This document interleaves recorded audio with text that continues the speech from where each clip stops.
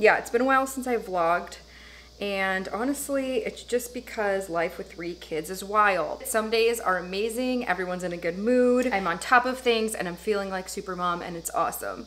Other days, I literally have not gotten out of my pajamas the entire day. In both of those circumstances, the last thing I want to do is grab a camera and film it. Thank you to those who have stuck around, because I think I've been uploading at this point like 1 video a month. I'm just trying to pop in when I can, but I have been doing a lot more short form content through YouTube Shorts, Instagram Reels, TikTok. If you're interested in keeping up with my life, I guess that's the avenues I've been taking lately. It's also the busiest time of the year. Right around August, September, October, that's when all the birthdays are.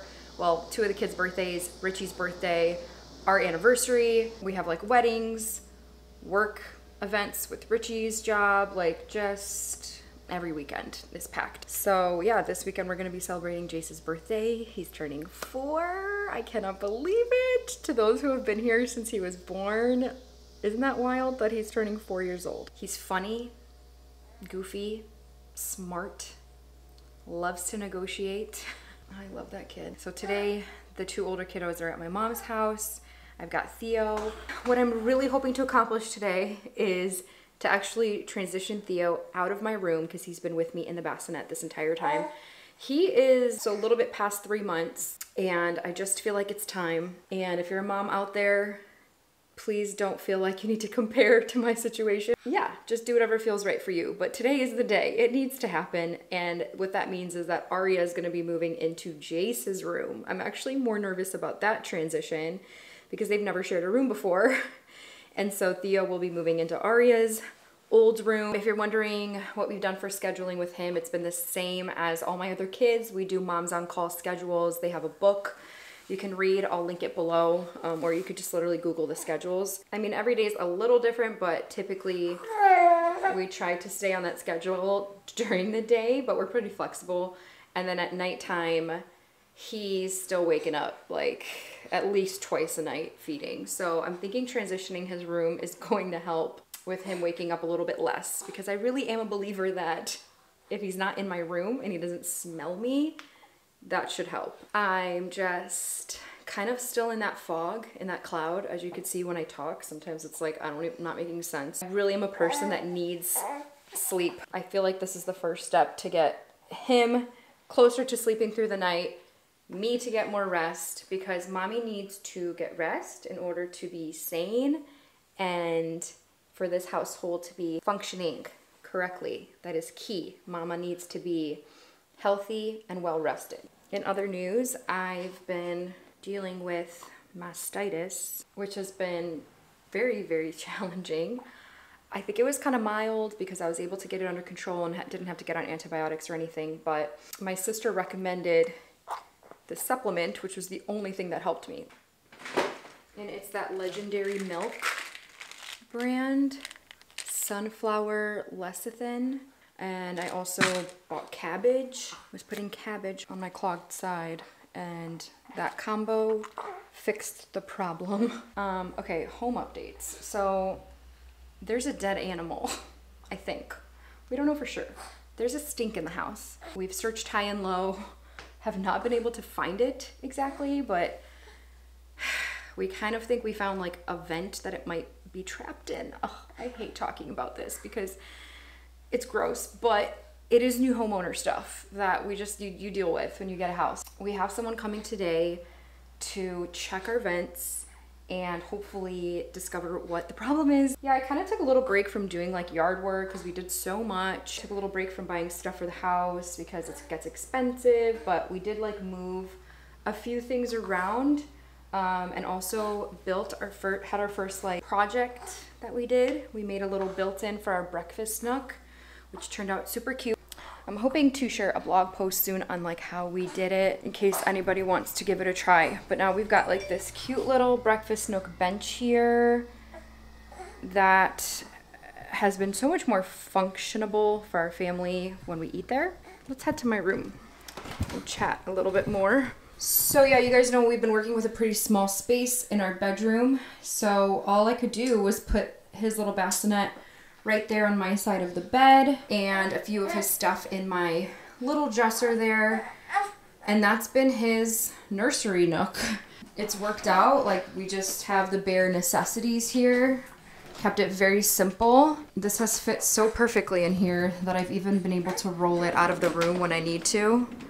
I'll talk more about this thing in a second, but I've been able to like get it around this corner perfectly and wheel it out. If you're not familiar with our bassinet already, I feel like I've talked about it quite a bit, but there might be some new people here. I really do love this thing. It's called the Baby Bay, and I don't know if they're still selling it or what's going on with this company. I can provide a link if you want to look into it. I feel like there's others that are kind of similar to it, but interesting thing about this one is that it converts to a full-size crib, so that's what I'm going to be doing today, and you'll get to see that.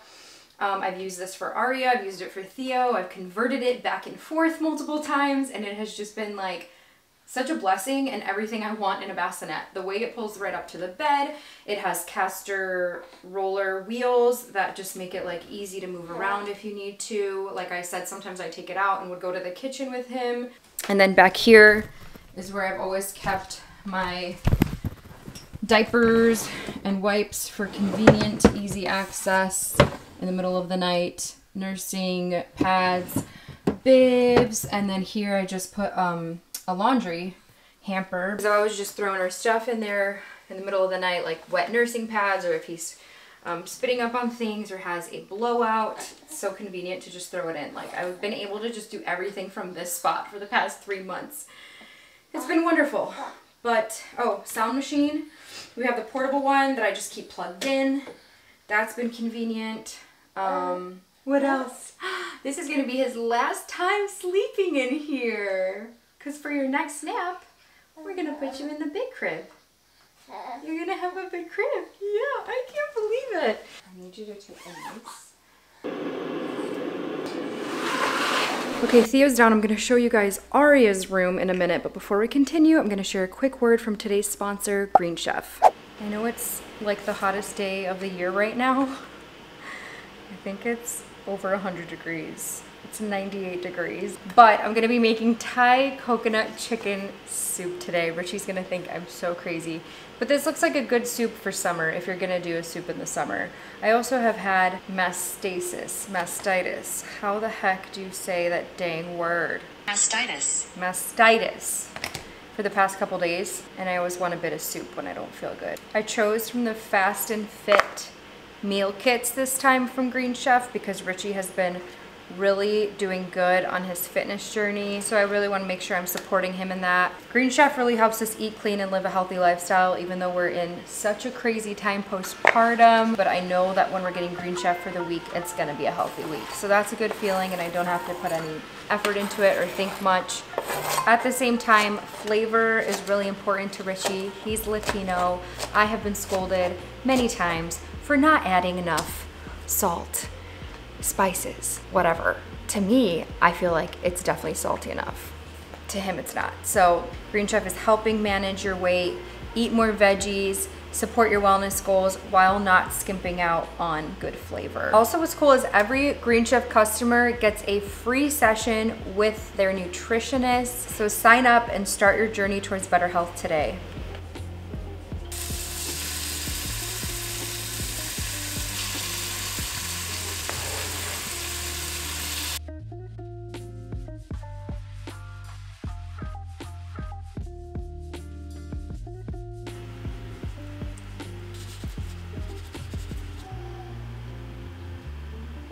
Food is done. Best part is the minimal cleanup because it was just all in one pot. It's a soup, so it's like probably the fastest meal I've ever done with Green Chef. I have 2 bags that I'm gonna be recycling. My sink is not full. Like, this is the best. I think this is my problem and why I'm just not in love with cooking. It's partially because of all the cleanup involved after, but this makes it a little easier, which is nice. All right, I'm gonna give this a try. It's that coconut milk that I love. I left out one of the crushed red pepper packets because I want to see if my kids will try this, and if it's too spicy, they're not gonna like it. If you guys are looking for a meal kit to try out, you can use my code 60NicoleG for 60% off, plus free shipping. Go to greenchef.com for more details. All right, here's Aria's room currently. There's not a lot of natural light in here. The windows are quite small, which I kind of like because when it comes to, you know, it being nice and dark in here for naps and stuff. I haven't done anything in the kids' rooms. I haven't painted, I haven't redone them, I haven't gotten like new stuff. I did get this blue rug since we are moving Theo in here. But other than that, we're just using whatever we have, whatever furniture we have available, whatever decor. I haven't even put up decor in kids' rooms. Like, I've truly not done anything for the kids' rooms in the past 3 months. Currently, I have Theo's dresser in here because you saw in my bedroom, we did not have a lot of space. This crib is basically a hand-me-down from my cousin, and we had to take it apart from her house and reassemble it in this room. So like, this is not gonna fit through the door to move into Jace's room for Aria to continue to use. So that being said, it's just gonna stay in this room. Theo's gonna be using this crib, and that's why I have to take Theo's old bassinet, the baby bay bassinet half, attach it to the other half to create the big crib, which Aria used to be in anyway. It should still be big enough for her. I just have to lower the platform like to the floor. I just don't think she's ready yet for a big girl bed. We're not gonna deal with that transition right now. That's a whole other thing. I try to keep my kids in cribs as long as possible. Closet is a mess. Currently it's storage slash Aria's some of her clothes. Yeah, let's just start with taking out Aria's clothes. This is the rest of the baby bay parts. Oh my gosh. This, Jace's Dino Pinata.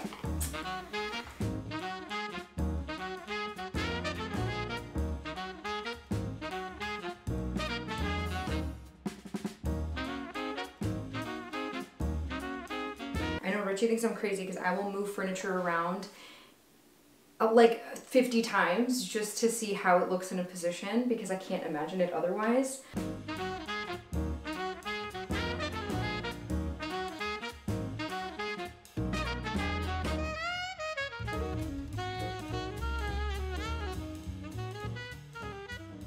Also just really cute that they're gonna share a room. Like, I'm excited about this for them.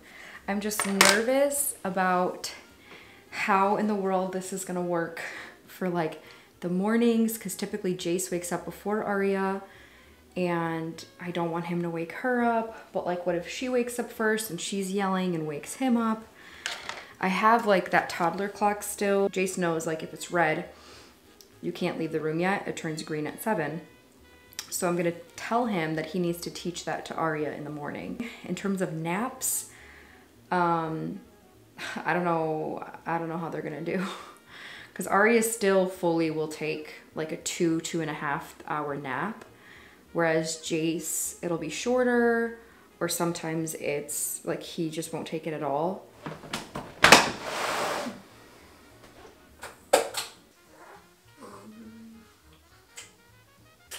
Okay, here we go. Oh, I'm getting sad. This is sad. Okay, I'm hoping this goes smoothly. I forget what this is called, but this is like all you need, and it's kind of a cheap little thing, so. Anyways, I'm actually gonna start by taking off the wheels.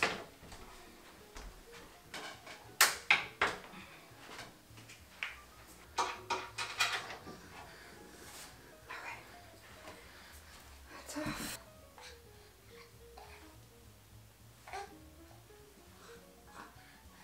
Okay, if you guys hear noises, it's because the air duct guys are here. So they're taking a vacuum and they're sucking out the air ducts. Hopefully they suck whatever the heck's in there. I need to take these ones, lower these platforms all the way down to the bottom to be even, and then actually take one of these off and connect the two halves together. Hopefully this lasts.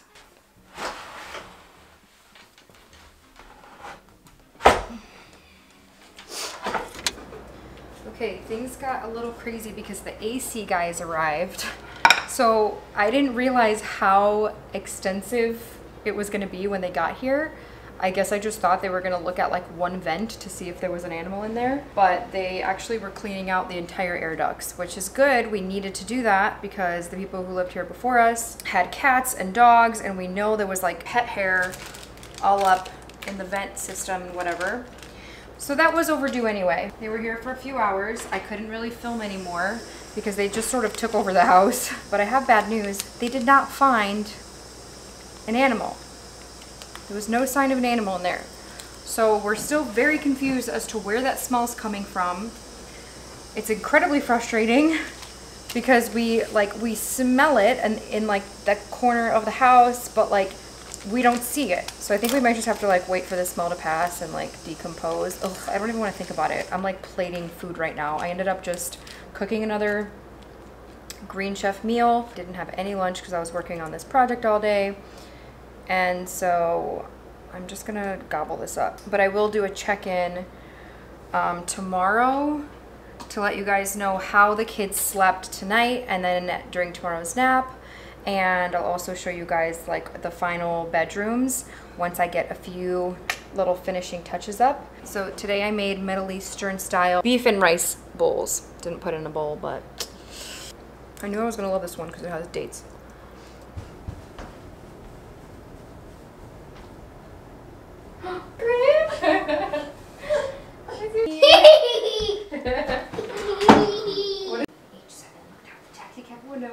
He was very excited. I'm so tired. I ended up taking a nap today while the kids napped. And now me and Jace are up. He wanted to see how I film. Aria's still napping, right? But it's been 2 days since I started this video, so I actually have 2 days of notes to share on how the new room situation has been going. So overall, I would say it's gone pretty well. But I did have to take a nap today because I am still tired. So I'll start off with Theo, since that has to do with, you know, how nights are going with Theo. Basically, Monday night, the first night, I did put him to bed at 7:30, nursed him as usual. I then snuck in at 10:45 to attempt to do like a dream feed. So I fed him a little bit, put him back down. I didn't change him or anything. So an hour later, he was crying. I snuck back in. I thought he just needed a pacifier, but then I realized his diaper was wet. So I think he wanted to get changed. So I really should have changed him when I did the dream feed earlier. He gets very irritated if his diaper is even just a little bit wet. So that could affect him like waking up more than usual. But anyways, so that was 11:45. I went back to sleep, and then he woke up at 4:30 a.m., which normally when he would be in the bassinet with me in the room, I would just grab him and feed him right away. But this time I'm like, okay, I'm gonna just go attempt to put the pacifier in his mouth and see if that helps. And it actually did help. So he went back to sleep, and he didn't wake up again until 6 a.m. So then I nursed him at 6 a.m. Pretty much the day was like started at that point because like the kids get up at 7. So that was my night with Theo. The kids, the first night, they went to bed perfectly. They were very excited about their new room. They weren't even talking or anything. Like I put a monitor in the room so I could see them, and they literally just went to sleep. Nothing exciting happened. I did give Jace a whole speech and lowdown of like what to do in the morning, and he did so good. I was up with Theo at like 6 a.m. I said that I was nursing him. I did hear the kids get up at around 6:15, which is a lot earlier than usual. And I heard Aria first, and Jace did confirm that she was squealing in her crib first. So he went and grabbed some books, gave them to her in her crib because she can't get out of her crib, and then he like climbed in with her. He brought her some toys too, so they were just reading books in there, chilling and talking, and he didn't even turn the sound machine off. It was still on, the light was still off, and I know that he was just trying to keep her busy to wait until the light turned green. So he did a really good job. So I went in and I was like, Jace, I saw that you were taking care of your sister and gave her books and stuff. You did great, perfect. That's exactly what I want you to do in the morning if she wakes up too early. The second night, so that was Tuesday night, I did a regular, you know, nighttime feed, 7 p.m. like bedtime. Put Theo down around 7:30. He went to sleep. Snuck back in there around 10:30 p.m. for the dream feed. So I went like a little bit earlier, and I did make sure that time I changed his diaper while I was in there anyway, just to make sure he was like completely dry and would sleep as long as possible. So he didn't wake up until 4:30 a.m. I did end up feeding him. part of me is like, maybe I should have just put the pacifier in his mouth and, you know, see if he could last a little bit longer, because I feel like he could have. And then he didn't wake up again until I went in there at 7 a.m. to wake him up, actually. And that feeding, he really wasn't taking much, which tells me he was still pretty full from that 4:30 feeding, which tells me that he probably could have lasted a little bit longer. So essentially at this point, what I'm trying to do for Theo is keep trying to stretch that time that he's asleep. So I'm gonna take that dream feed and just creep it a little bit earlier every night. And then that 4 o'clock when he seems to be waking up, I'm just gonna go in and pop the pacifier in. Actually, you know what I'm gonna do? I'm gonna ask Richie to do that, because he's usually up anyway at 4:30 in the morning. He gets up super early and he will like go to the gym. So he might as well be the one to just go in, get the pacifier in Theo's mouth. Then I don't have to get up at all. And then we basically would have reached the 12-hour nighttime sleep. So this is kind of what I just did with my other kids. I feel like with them I was a little bit more on top of it, more like strict about it, and really followed the Moms on Call book like to a T. With Theo, I've been a little bit more relaxed about it. And the kids, they did great. They woke up at like 6:30 a.m. I saw them on the monitor, and Jace just actually stayed in bed at this time. He didn't even go into Arya's bed and do anything. Oh, I didn't talk about naps. Okay, so that's because the first full day I actually had them at their grandma's house and they didn't take a nap. Right now was You're welcome. Right now was my first like nap attempt with them, and it also went very well. I told Jace if he wakes up before Arya to just sneak out like a quiet mouse, right? You snuck out of the room. So I put them down at 1 o'clock. They went down really well, fell asleep. And Jace snuck out of the room quietly at 3. He woke up, so he still did a really good 2-hour nap. Arya is still sleeping right now, so I'm probably gonna pop in and check on her. But I'm really happy with how this transition has gone.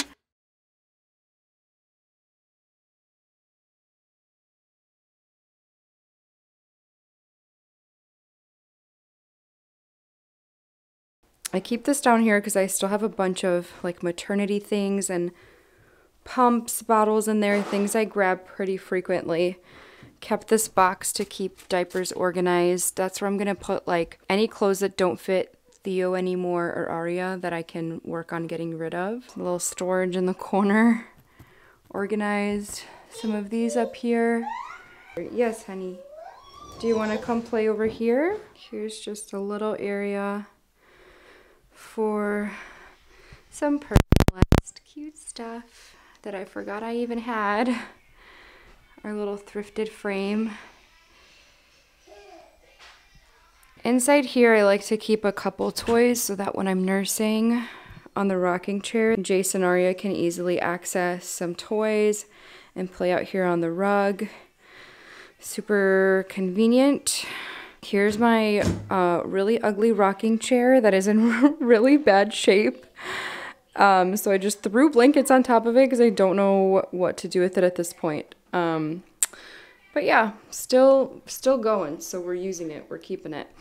I threw Jace's old poster frame up there of when he was a baby, but that's okay. Just wanted a little piece of art on the wall because there was nothing on the wall. And a little bookshelf here for books. And then kind of put the crib in the corner because it didn't fit anywhere else nicely. And then here I just put a little hook up to hold a couple of things, a few baskets down there with toys and like play mats so that Theo can sit out. But yeah, that is our new space here. I think it does the job, and love that I didn't have to buy anything new for it. I just pulled all the old things from their old rooms. Okay, so the older kids put a little rack up here to hold their hats, their backpacks, always something they want to hang up. I am excited for the day that they're both in twin beds and I can get like matching beds and put them on either side, or maybe like a vintage bunk bed, something cute. But for now, I'm just glad these fit because this room is a little bit bigger than the other one. Just popped up a little frame up here. I pulled this out. Do you guys remember when I made this? Not in the best shape. It kind of smudged a bit. Little Montessori shelf set up here. A couple more books. Most of their toys are downstairs, so I like to keep more like the Montessori stuff up here.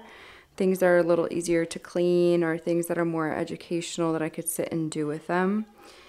And basket. And then this is where we have Jace's dresser. Some cute little stuff here. So there you have it. The room tours. If anybody else has had to go through this recently with transitioning rooms, let me know in the comments how it went. If you had a similar experience, if you had a different experience. Thank you so much for tuning in, and I guess I'll see you in the next video. Bye!